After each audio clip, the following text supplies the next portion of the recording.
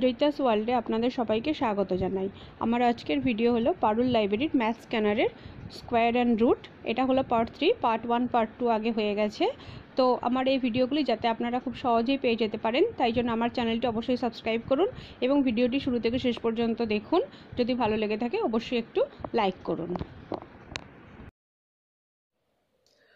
নমস্কার বন্ধুরা, আজকে আমরা করছি বর্গ এবং বর্গমূল চ্যাপ্টার নাম্বার 9 পারুল লাইব্রেরির ম্যাথ স্ক্যানারে। এটা আমাদের পার্ট 3। পার্ট 1-এ বর্গ এবং বর্গমূল কিভাবে করব সেটা শেখানো হয়েছে। পার্ট 2-এ আমরা এক্সারসাইজ আরম্ভ করে দিয়েছিলাম, 1 থেকে 4 পর্যন্ত আমরা সেখানে করেছি। এটা পার্ট 3। এখানে আমরা করব 5 থেকে অঙ্ক। তো 5-এর অঙ্কটা আমি অলরেডি টুকে নিয়েছি। 5 আর 6-এর অঙ্কটা। 5-এর অঙ্কটা আমাদের বলেছি কি 27 × 2 4 3 ইকুয়াল টু কত হবে? 3 to the power 8, 3 to the power 9, 3 to the power 10 and 3 to the পাওয়ার 11। এগুলো ঠিক আছে। ওপরে মাথায় যেটা থাকে সেটাকে আমরা বলি কিনা পাওয়ার। যদি 2 থাকে তাকে আমরা বলি স্কোয়ার, 3 থাকলে আমরা বলি কিউব, এবার বাদবাকি আমরা থাকলে বলি টু দি পাওয়ার। তো এটাকে বার করতে গেলে আমরা কি করব? দেখো, আমরা হয় দুটোকে একসঙ্গে গুণ করে বার করে নিতে পারি বা দুটোকে আলাদা আলাদা করতে পারি। আমাদের সুবিধা হবে কি দুটোকে আলাদা আলাদা করা। তাহলে একটা 27 আর একটা আছে 243। দেখো 3 স্কোয়ার মানে কি তোমাদের আগেই শিখিয়েছিলাম 3 × 3, 3 টু দি পাওয়ার কিউব মানে 3 কিউব মানে কি 3 × 3 × 3, এটা তার মানে কি 3 টু দি পাওয়ার 8 মানে 3 × 3 × 3 × 3 এরকম করে 8 বার। ঠিক আছে। আবার 3 টু দি পাওয়ার 9 মানে সেই একই 3 × 3 × 3 করে 9 বার, এরকম ভাবে করতে হবে। তার মানে এটাকে আমাদের আগে বার করে নিতে হবে। তাহলে দেখো এটা যদি করি আমরা 3 9 27, 3 3 9, আর এটাকে যদি আমরা করি 3 8 24, 3 1 3, আবার 3 দিয়ে গেলে 27, 3 দিয়ে গেলে 9, 3 দিয়ে গেলে 3, অর্থাৎ কিনা 1 2 3 4 5 6 7 8, 8টা 3 আছে, অর্থাৎ 3 × 3 × 3 × 3, 4টে হলো 5টা 6টা 7টা 8টা। ঠিক আছে। অর্থাৎ আমাদের 3 টু দি পাওয়ার 8 হলো আমাদের অ্যান্সার। বোঝা গেল? এইভাবে বার করে নেওয়া আমাদের সুবিধে। তো চলো নেক্সট অঙ্ক হচ্ছে 6টা। কি বলেছে?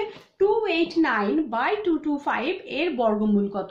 এটাও ঠিক একই, আমরা আলাদা আলাদা করে বার করে নেব। দেখো 6-এর অঙ্কটা ফার্স্টে আমাদের কি ছিল 289, তো এটাকে আমরা বার করে নিই। যদি তোমরা টেবিল মুখস্থ করে রাখো খুবই ভালো। ঠিক আছে। 1 থেকে 25 পর্যন্ত যদি পুরো টেবিল মুখস্থ করে রাখো বর্গমূলের, তাহলে এগুলো ইজি হয়ে যায় করতে, যেমন 17 17, আর না হলে তোমাদের বার করে দেখতে হবে। তো চলো ভাগ পদ্ধতিটা আমরা করেই দেখি, তাতে শেখাটাও হয়ে যাবে আর প্র্যাকটিসও হয়ে যাবে। তাহলে কি পেছন দিক থেকে মাথায় দুটো করে সংখ্যা যেটা বাকি রইলো সেটাকে আমরা করব। তাহলে 1 1 কে 1, 2 2 গুণে 4, বড় হয়ে যাচ্ছে 2, তার মানে 1 দিয়ে যাবে। 1 1 কে 1, তাহলে 1 8 9। 1-এর ডাবল এখানে বসবে 2, তাহলে আমাদের আছে কত? পেছনে 7, তার মানে পেছনে 7 মানে সরি এটা 9। পেছনে 9 মানে আমাদের কত দিয়ে যেতে পারে? এগুলো একটু বুদ্ধি করে বার করে নিতে হয়। দুটো যাবে, হয় আমাদের 3 3 9 হতে পারে, বা আমাদের 7 7 49 9 হতে পারে। এককের সংখ্যা 9 আছে, তার মানে কি আমাদের এককের ঘরে 9 আনতে হলে হয় আমাদের 3 দিয়ে গুণ করতে হবে, নয়তো আমাদের 7 দিয়ে গুণ করতে হবে। এবারে দেখো যদি আমরা 3 দিয়ে গুণ করি, 3 2 6, আমার আছে 18, অনেক ছোট হয়ে যাচ্ছে। 7 7 2 14 হতে পারে। তাহলে আমরা 22 আছে, তাহলে 7 দিয়ে গুণ করব মানে পেছনে 7 বসিয়ে 7 দিয়ে গুণ করব। তাহলে 7 7 49 9, হাতে থাকে 4, 7 2 14, 4 18 মিলে গেল। তাহলে 7 7 1 8 9। তাহলে আমাদের উপরেরটা হলো কত? 17, আর 15 15 225, এটা তো টেবিলেই আছে, তবু আমরা এখানে করে দেখব। তাহলে চলো 2 2 5 এটাকেও করি। সেই একই, পেছন দিক থেকে দুটো করে দাগ, বাদ বাকি একটা পড়ে রইলো। তাহলে 1 1 কে 1 যাবে, 2 2 4 বড় হয়ে যেত, তাহলে 1, আর দুটো সংখ্যা এখানে নামবে। 1-এর ডাবল আমাদের বসবে 2, পেছনে 5 আছে মানে আমাদের 5 দিয়েই যাবে। তার মানে যদি 5 দিয়ে করি তাহলে 5 25 125, অর্থাৎ কিনা 15। তাহলে আমাদের অ্যান্সারটা হলো কত? 6-এর 17/15, এটা বর্গমূল। ঠিক আছে। তাহলে 289/225 এর বর্গমূল হলো আমাদের 17/15। তাহলে এটা হলো আমাদের অ্যান্সার। 6 নম্বর। এবারে আসি আমরা 7 নম্বর অঙ্কটায়। 7 নম্বর অঙ্কটা একটু পড়ে নাও তোমরাও, যদি বই সামনে বই আছে পড়ে নাও। দেখো কি বলেছে, একজন মালি একটি বাগানে 3600টা গাছ লাগায়। সেই গাছগুলোকে এমন ভাবে সাজায় যে একটি সারিতে যতগুলি সারি আছে ততগুলি গাছ আছে। ঠিক আছে, সেখানে মোট কতগুলি সারি আছে। আবার বলছি, একজন মালি একটি বাগানে 3600টা গাছ লাগিয়েছে। সেই গাছগুলিকে এমন ভাবে সাজিয়েছে যে যতগুলো সারি মানে কি, অর্থাৎ যতগুলো এদিকে লাগিয়েছে ঠিক ততগুলো এদিকেও লাগিয়েছে, এরকম করে। মানে এদিকে যদি 4টে গাছ লাগায় তাহলে এদিকেও তার 4টে লাইন হবে, এইভাবে লাগিয়েছে। তাহলে সেখানে মোট কতগুলি চারা আছে একটা লাইনে, তাহলে আমার কতগুলো চারা আছে, বুঝতে পেরেছো? তাহলে আমার মোট চারা কত না, মোট চারা হচ্ছে আমার আছে 3600টা। একে বর্গাকারে লাগিয়েছে, অর্থাৎ কিনা এদিকে যদি আমি 5টা চারা লাগাই তাহলে এদিকেও আমার 5টা লাইন হবে। ঠিক আছে, তাহলে এরকম ভাবে আমি 3600টা চারা লাগাবো, তাহলে আমার একটা লাইনে কতগুলো চারা আসবে না, এটা আমাদের বার করতে হবে কি বর্গমূল। কেন হবে দেখো, যদি আমি 5টা এদিকে লাগাই তাহলে 1 2 3 4 5, তার মানে কি এদিকেও 5টা, 1 2 3 4 5 এরকম ভাবে লাইন হবে।